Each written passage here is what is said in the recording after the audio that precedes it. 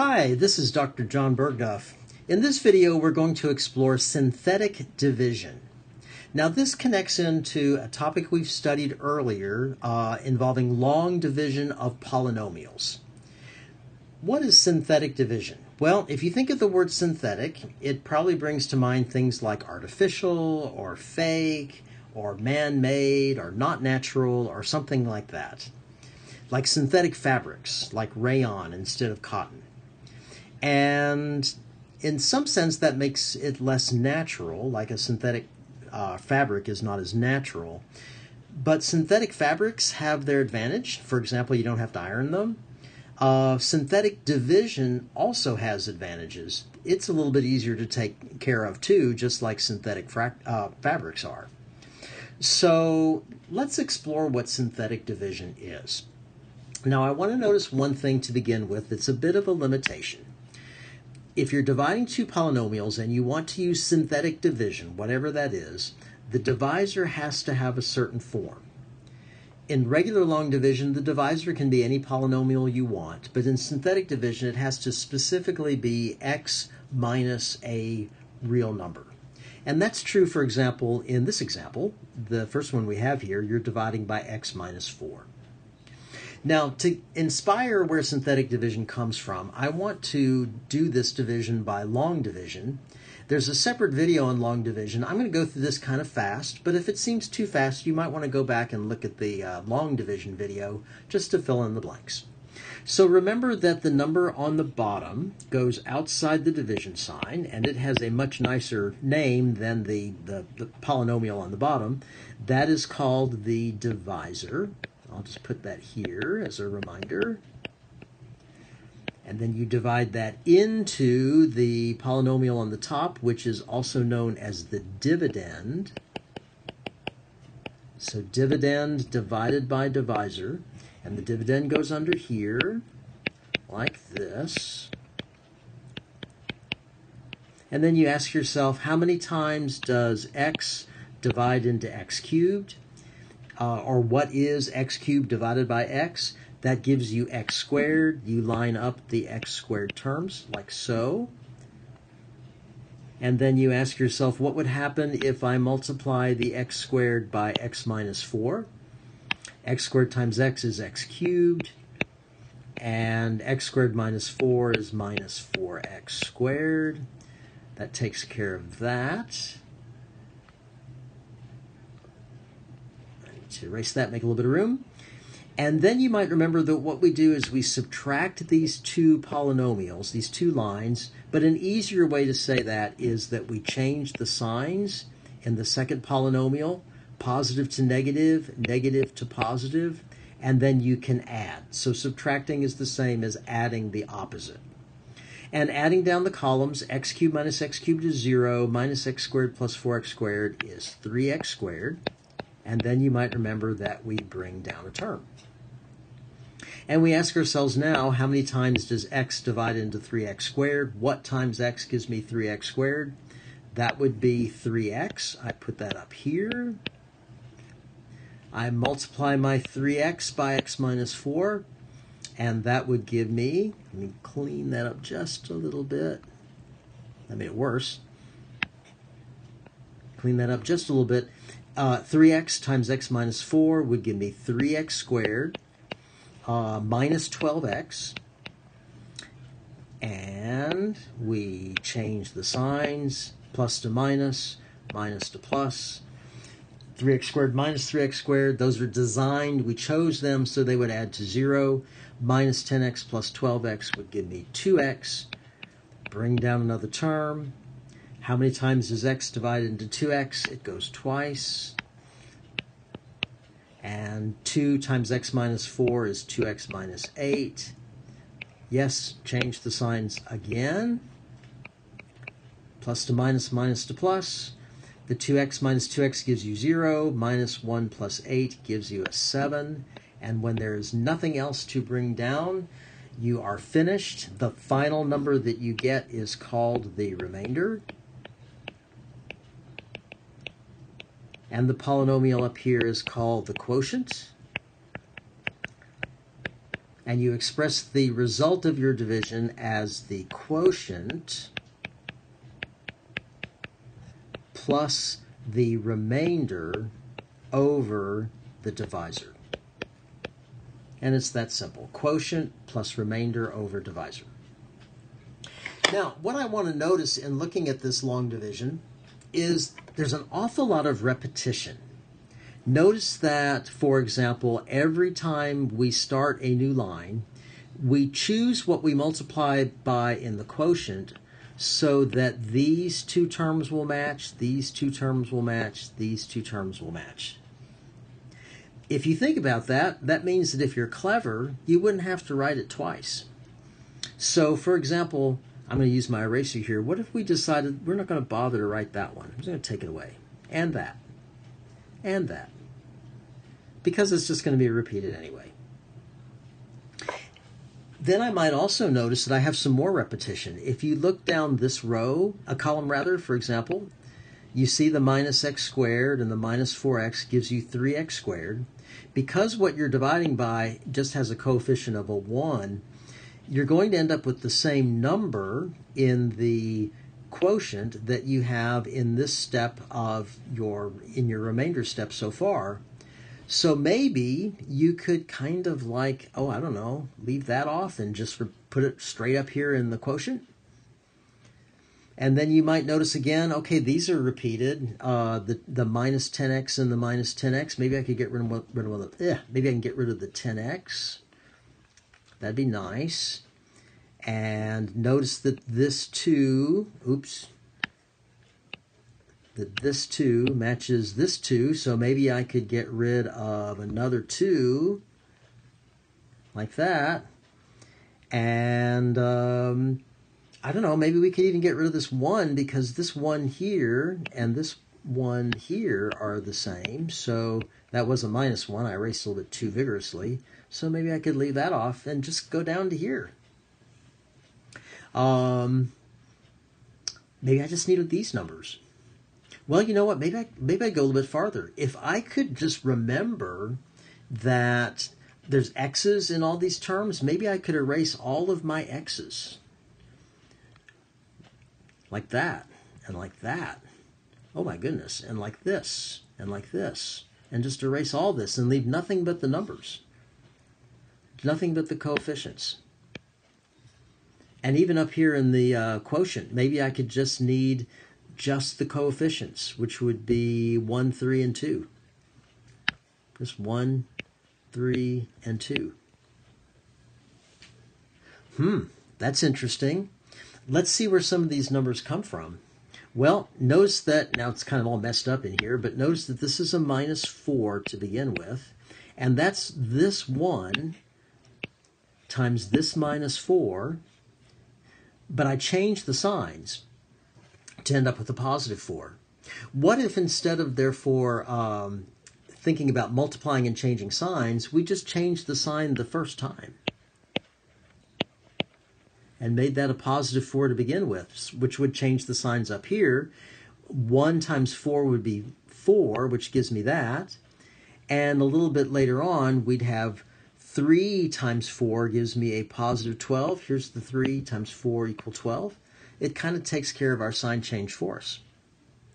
So do you think you could do that entire division by just thinking about those numbers?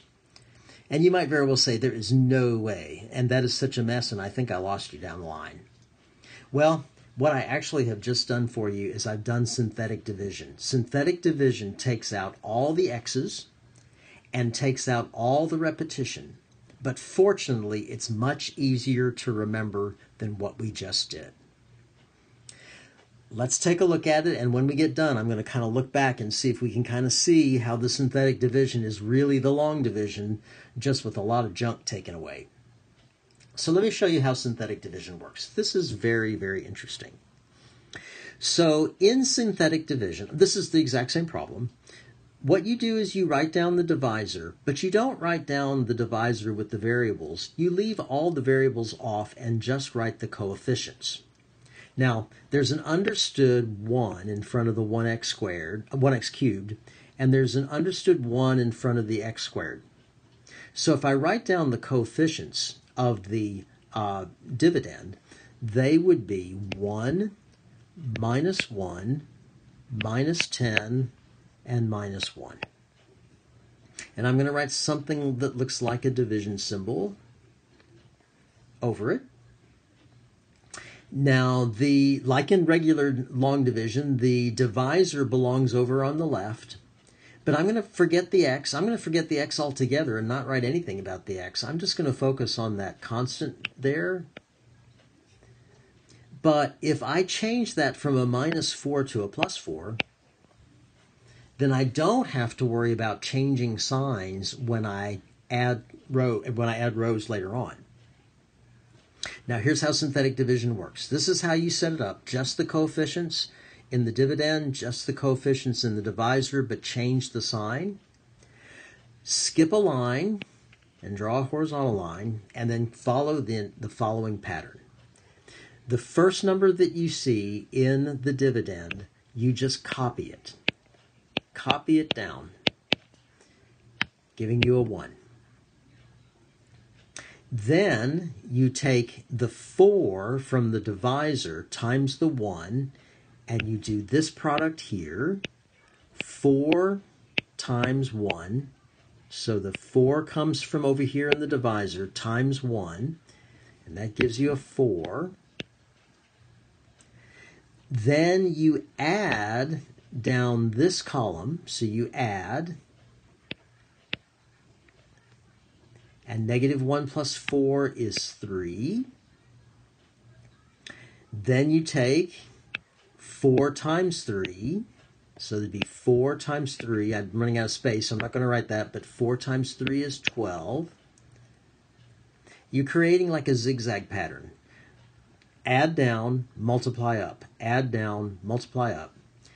Add down, negative 10 plus 12 would give you a 2. And then finally, multiply again, and I'll write this one out because I've got a little more space for myself. Take the 4 from the divisor, multiply by the 2 that's down here on the bottom. 4 times 2 is 8. Add down one more column, and you get a 7. And you might say, well, that's the silliest thing I've ever looked at. It sure does look fake. It looks synthetic. I want you to look back at the previous page and just compare really carefully what we have. Look at the bottom row here and the top row here. Notice that I've got the coefficients of the quotient are 1, 3, and 2. Over here, the bottom row is 1, 3, and 2. There's a 7 on this page. Do you see it? It's the remainder. The remainder is right here in this final position. And if you look at the remaining numbers, they are the numbers, the essential numbers that we needed as we went through the long division. See them there in the second row? The essential numbers we needed in the long division when we got rid of all the copying. You know what this synthetic division does? It does the long division without all the repetition. And when you follow the pattern, looking at the bottom row, the final term is always going to be your remainder. Looking at the bottom row, and the terms before that are the coefficients of your quotient. Now, if you think about if you think about that as some sort of polynomial that has a 1, 3, and a 2 in it, the 2 would represent a constant term. So this would be a 2, this would be a 3x, and this would be a 1x squared. So x squared plus 3x plus 2. That means the quotient has a degree 1 less than the quotient of the dividend. Be dividing by an x, a polynomial that begins with an x will give you a quotient with an x squared, not an x cubed. You can take that down by 1. And the result is a quotient of x squared plus 3x plus 2. And then you put the remainder 7, and then you remember what the original divisor looked like. And notice again the sign change from inside the divisor to what you put in the synthetic division. that's actually quite a bit faster. Notice we did get the exact same thing. Isn't that something? Now you might say, okay, I'll believe that's wrinkle-free, but I'm not really sure I can remember all that. Let's do another one just for practice. And on this one, I want to point out something too. So this is my dividend, and I need to write the coefficients of the dividend under a division symbol. Just like with long division, if you notice that there are any missing terms, you put those in. So we expect to see a polynomial with every exponent between 4, counting all the way down to 0, but we don't have that. We don't have an x cubed term or an x squared or an x. We put in zeros for those. So this one that I just drew is the one that corresponds with x to the 4th, 0x cubed, 0x squared, 0x minus 16. So that's where the dividend goes, with zeros filled in for any missing terms. The x plus 2 in the denominator, that's my divisor, and that's somehow going to go over here. But remember from the previous example that what you do is you change the sign. So if you're dividing by x minus 4, what you put over here is a positive 4. What would you put here? Well, you change the sign and make it negative 2. Because really what you're doing is you're dividing by x minus negative 2, and that fits into that x minus k form. So you change this sign, and you put it right here. Then you're all set. The pattern you follow is you copy downwards, so this would give you a 1. You multiply upwards, and what you multiply is the negative 2 from the divisor times whatever is down here. I'll just put an arrow by it. So negative 2 times 1 gives me a negative 2. It's a little messy, so let me kind of erase some of that. Negative 2, and that's a 1.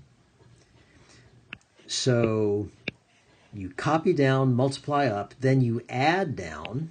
So you add down the column. That gives you the negative 2. Then you multiply up. And what you multiply is always whatever you have from your divisor times whatever is down here in this bottom row. Negative 2 times negative 2 is a positive 4. Add down the column. That gives you a 4. Add down, multiply up. Negative 2 times 4 is negative 8. The negative 2 always comes from over here, same place all the time. Add. So 0 minus 8 is negative 8. It's adding, and then multiply. The negative 2 times the negative 8 gives me a 16. And add one more time. And the fact that you get a 0 down here means that this time there is no remainder.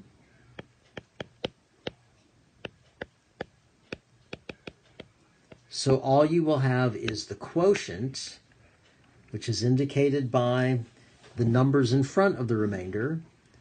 The first quotient would represent the degree of a term 1 less than the degree of the dividend. So that represents 1x cubed. And then you count down from there, minus 2x squared, plus 4x, minus 8. And then there's no remainder. You don't have to say 0 over x plus 2. Wouldn't be wrong, but you don't have to. So I'm going to make that go away. And that's the result of the synthetic division. No ironing required. Very fast and easy. All you have to remember is that your your divisor has to have this form, x minus something. That can include x plus something. Let's do one more. Oh my God, look at these fractions. Are you kidding me? So if I were doing a long division, having these fractions in here would scare the daylights out of me. Fortunately, though, with synthetic division, they're really not that much harder. Let me show you. So what you do is under the division side, you write the sign, you write the coefficients of each term in the dividend. This would represent the 1x cubed. Notice there is no x squared term, so I'd have to put a 0. Minus 4/9. Yes, it's a fraction, but we're not going to freak out. And then finally the minus 10/9. We're dividing by x plus 1/3. You change that sign, and therefore you would put a negative 1/3 over here to account for the divisor. Skip a line, skip a row, draw a line. Copy. So copy down, that gives you a 1. Let's just stay color coordinated here. Then you multiply the negative 1/3 from the divisor by the 1. Negative 1/3 times 1, you go up, and that gives you a negative 1/3. 0 minus a third is negative a third. So you add down, and then you multiply up the negative 1/3 from over here times the negative 1/3 that's down in the bottom row. Negative a third times negative third. Negative times negative is positive. A third times a third is 1/9. And so that gives me a 1/9. Add down the column. So the pattern is add, multiply, add, making like a zigzag or a sawtooth. Minus 4/9 plus 1/9, that's got a common denominator. That's not as bad as it could be. That gives me negative 3/9. I'm going to write it down here because I want to realize that the 3/9 can simplify down to negative 1/3, and that's really what I want to write. So I'm going to clean this up. And then finally, one more multiplication problem.